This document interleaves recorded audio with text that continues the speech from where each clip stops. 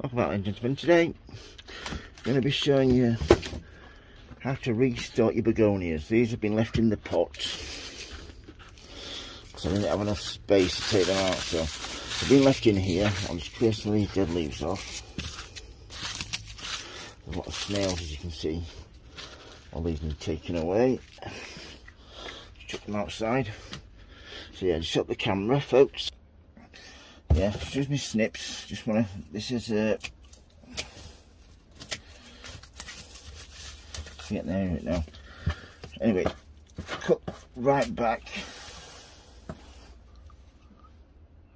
Yeah, this is an echinacea. Just managed to think about what the name is. Sorry about that, folks. So what I'll do with this is that small slug pellets from last year. Just try and scrape off everything you can. Wash your hands if you've been touching anything like that. But I'm just going to try and dig you one out, one of these.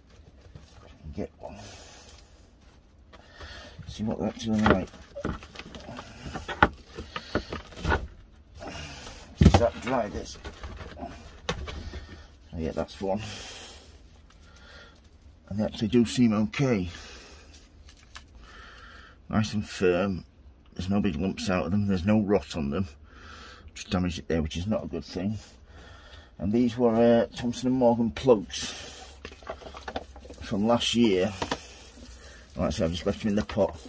Now I've took most of the foliage off. I'm going to give this a really good water.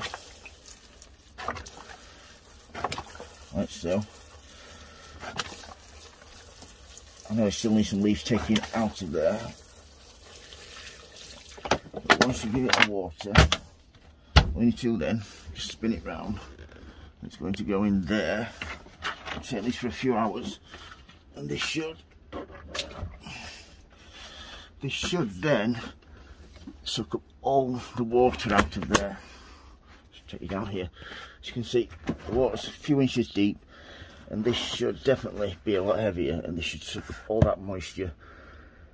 And then what I'll do is I'll leave it a few days, see what starts growing. I think the echinacea in the middle might be dead, but a sacrifice you have to make. I couldn't save everything. So yeah, that's just me getting my begonias from plug plants ready to put out. These should start growing within the next few weeks. And hopefully they'll be up here, probably up here when the frost is finished.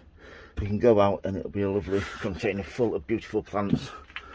But yeah, if you've got any questions, don't hesitate to ask, folks.